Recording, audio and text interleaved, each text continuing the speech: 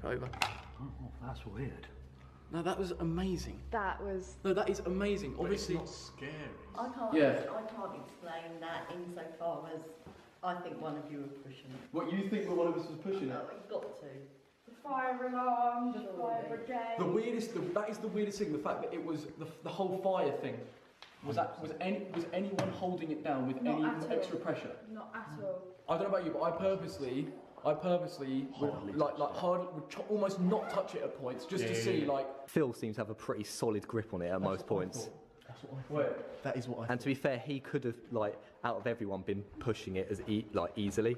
So Phil, your grip on it wasn't. Are you sure it wasn't a heavy grip? Like, as in your hand?